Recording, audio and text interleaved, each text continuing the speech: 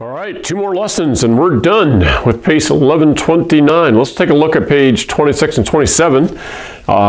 This is a special case of solving quadratic systems. Quadratic means we have an x squared, y squared term, and then we have a linear. Okay, so these are not squared, it's just, this would be actually the equation of a line. Thankfully, we don't have to graph these, okay?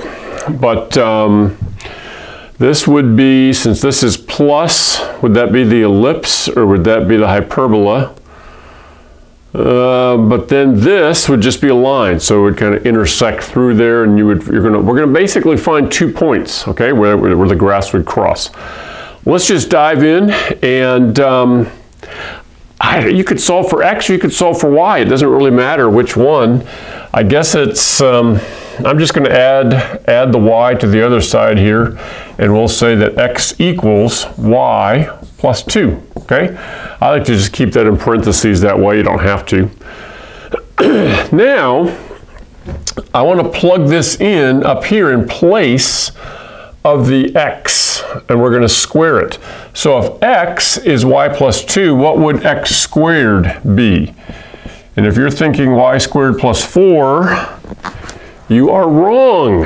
We actually have to square the quantity, and so it'd be 4y plus 4. We have to do the FOIL method, okay, in order to carry that out. But now we can take this whole quantity, which is what x squared equals, and plug it in up here in place of the x squared. So watch this. I'm going to write y squared plus 4y plus 4.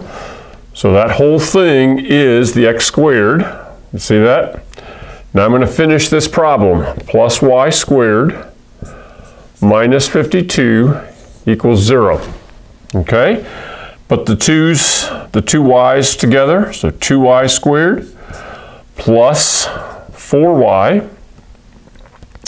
Then what's 4 plus negative 52? This 4. 4 plus negative 52, 48 minus 48 equals 0, okay? And at this point, you could use the quadratic equation, negative b plus or minus the square root of b squared minus 4ac all over 2a. Or we could factor and solve for y. I'm noticing that they are all divisible by 2, so I'm going to divide everything by 2. And that will give me y squared plus 2y minus 24 equals 0. And now we can solve for y, 2 parentheses. So y. Let's see, 4 times 6, I think that works. And we want this to be positive so that we have the positive 2.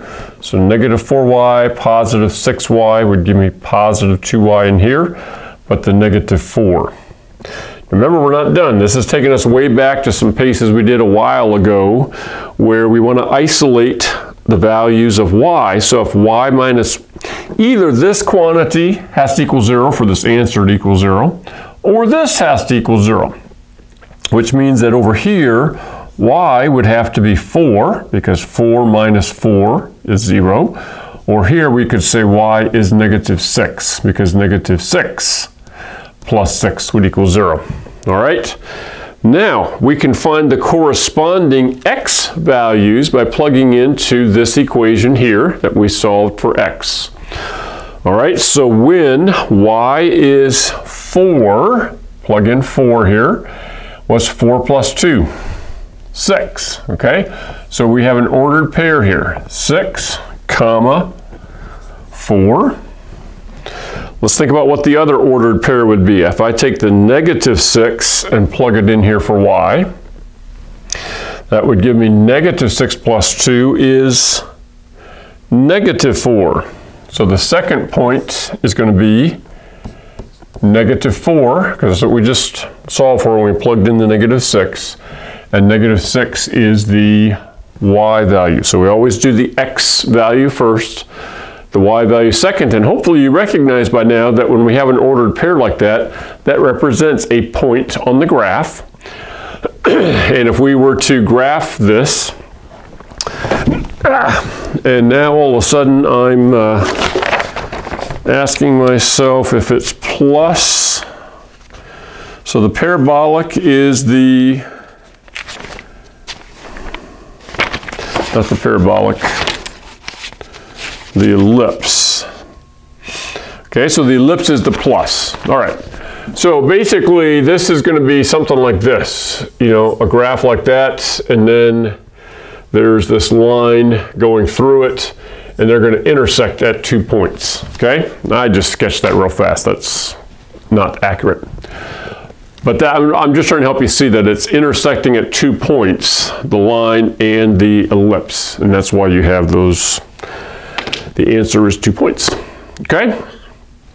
So we helped you with one here, and you need to go back now and do all your work and then do the other problems on this lesson. We have one more lesson, which looks harder, but it actually is even easier than this. And then we're done with this pace. Yay!